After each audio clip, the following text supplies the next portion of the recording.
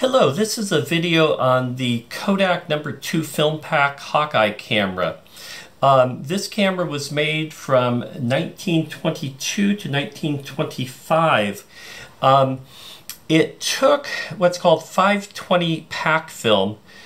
You took the cover off back here. So you slide it up a little bit and then it pulls off.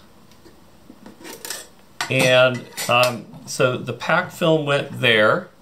If you look up close in there, you may be able to see the lens. Maybe not, but the pack film went there. The lens is deep inside there. It had two viewfinders. There's a viewfinder here for vertical shots, and there's a viewfinder here for horizontal shots. I'm missing the ground glass here, but basically what happened is the light goes in here through a small lens.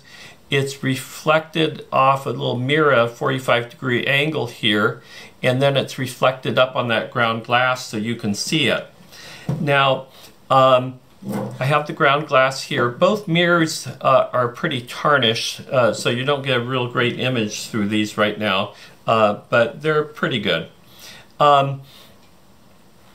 I'm going to show you the shutter mechanism now. The shutter is right down here, but I'm going to take the cover off because the front off. So the front just pops off here, and there you can see the shutter mechanism. And it's a rotary shutter, so this little thing slides past, and I will trip the shutter now. And so I think you could see how it goes there. It also has this little switch on top which you can lift up and then hit the shutter, and then it stays open, so you can see that it's open there, and so the light's available for the exposure. I can close that by either hitting that or hitting the shutter again. I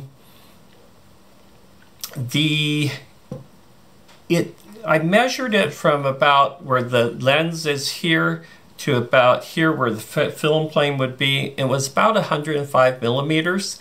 So the lens is probably roughly about 105 millimeters in the focal length. I measured the diameter of the lens also and calculated the f-stop. It was about an f14, I think. Cameras, these box cameras like this with a fixed focus lens had a pretty small aperture so that they could get a high depth of field. You can see the little leather strap on this one.